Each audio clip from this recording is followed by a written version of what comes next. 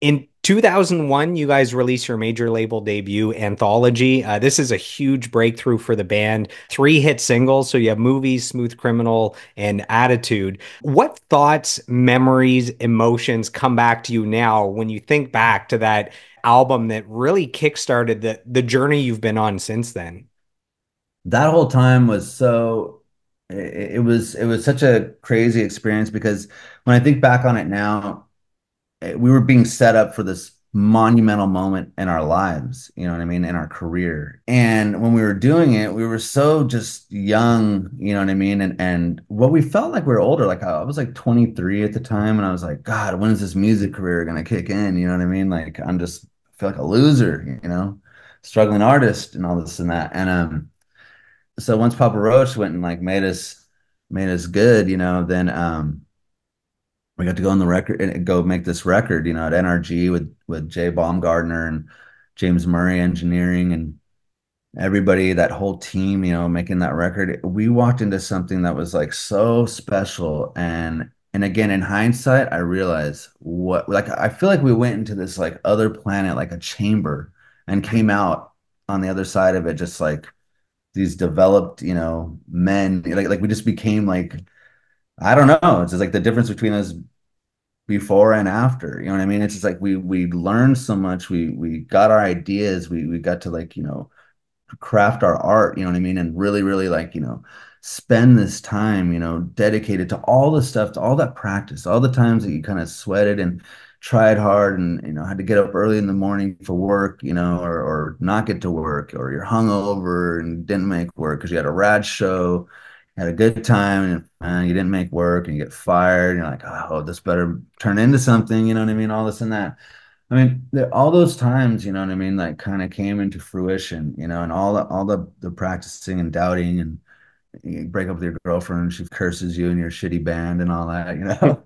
You don't want her to be right, you know, certainly not. And when we got to go in there and go through these gates and do this thing and just really, really just dedicate all of our time and everybody's energy is just focused on the notes that go on this record, you know what I mean? And it was just like, wow, here we are, the ultimate goal to just do nothing but focus on your music. I mean, it was, and at a level, no money mattered. Like it was just like done, you know, everything, you know, spare no expense, just the experience, everything. Just looking, you know, around the room was awesome. Having like candles, you know, lit the whole time we're playing, and it was unreal. You know what I mean? And I mean, I remember the smell of it, the everything of it. You know what I mean? It's just like, you know, and again, just the people and just the feelings and just when you kind of when we were excited about it, because I just think, you know, it's like when your mom says, "Oh, you're handsome" or something. You think, "Well, you're my mom." You know, you kind of got to think that or got to say that or something. But you know, when you're there you know, writing, you're pretty biased, you know, about your music. So of course you think it's sounding good and it's coming out good. But when other people who are unattached to it are coming in, they're going, wow, this is really good. You know, this is sounding, you're like, huh, you know what I mean? Like, and so, and then after it all, you know, said and done, just to realize like kind of what went on there and just the success that it gathered and, you know, became, you know, just this cool record and, you know, to see it in Times Square lit up, you know what I mean? And all that kind of stuff. I mean, it just, so for all that to happen and just, you know, everything that happened in, you know, making our first video and doing everything first and on that grand scale of like, you know, MTV and major label and blah, blah, blah, and all that kind of stuff to see it, you know, it just, it was so overwhelming and we were just swept away and the success of it. And again, the team that it took to make that happen, I mean, it can't be go unsaid because it's just like, there was such a team, you know, at DreamWorks at that time that were responsible for, you know, Papa Roach and for us and many other artists, you know, Nelly Furtado, like all those bands that, you know, all those DreamWorks artists that were coming out, you know, at that time. Jimmy Eat World, there was a lot. And that team was just so just on point. And we just learned so much about the business and that just everything that happens behind the scenes and all the roles that different people play and that how much goes into each step and when you know later on seeing when things aren't going right and seeing the energy and the lack thereof, you know what I mean, compared to when the machine is firing and just well oiled and just on point and just It's just like, you see it night and day. And so like, at the time that was our first experience. We thought, oh, this is gonna be like what it's like all the time. Like we made it through the door, and it's just like, and I wasn't foolish enough to think that everything lasts like that either, but it just felt so real and so unstoppable at that time.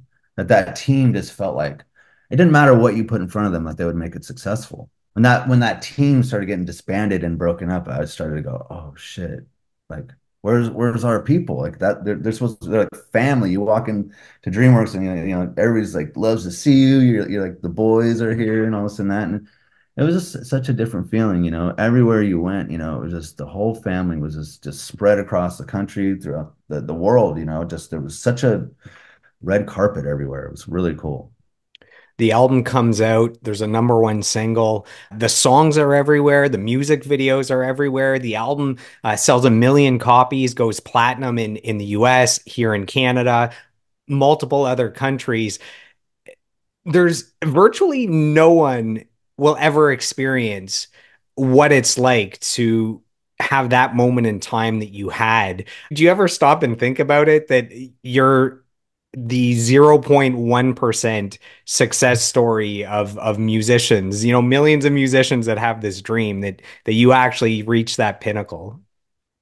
I've always been very respectful of this whole like and very honored, because playing music is such an honor, and everybody that I look up to and that I admire and have like idolized, that's done it before me, it's really important, what I mean, just like to me to like keep that respect, and so like getting to do it all, it almost feels like, do I deserve it? It's like an imposter kind of thing, and but at the same time knowing you work hard and all this and that. So it was a different time, I remember, because when you're going to different places, we didn't have the internet to check in on ourselves, or Google ourselves, or do whatever that you might do.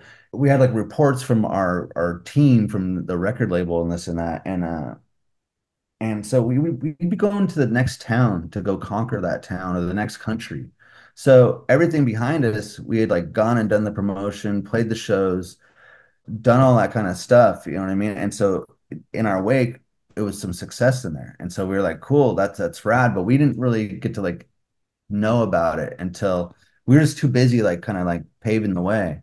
When we came back home, then we finally could see like, oh, okay, so we didn't really like feel any of it, or like when it was all going on, and like we'd be on like Much Music. Well, nobody, in Riverside knows what Much Music is, you know what I mean? So it's like just like all those kinds of things. It was like territorial. So we were just like going and conquering, trying to do that. So at the time, like we didn't really know what was going on, or anything. Like I said, we just knew that we had a strong team behind us, and all those things that you said that became like a result of it all was, again, just all those people doing all that work, and us just like head down, go to the next city, work, go to the next city, work. You know what I mean? And it was cool. We were having a good time. We love playing music. The one hard part about it all was that the disenchantment was that, as you get there and you do all this stuff, and it's a lot of like TV and a lot of this, a lot of like just press and this, we're like, man, when do we get to play our music, our instruments? You know what I mean? Like we're starting to lose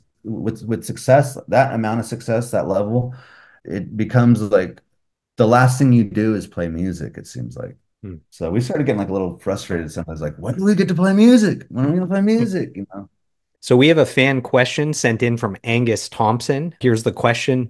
Who were your musical influences when writing Anthology? Side note, love the bass line in the song Courage. God damn. So that's from Angus. Yeah, that was cool. Thanks, Angus. We were all influenced a lot at the time. We were really into Weezer. We were really into Sade. We were really into Steely Dan. We were really into Sting. We were really into Harry Connick Jr. We were really into Ben Folds 5. We were really into Bad Brains.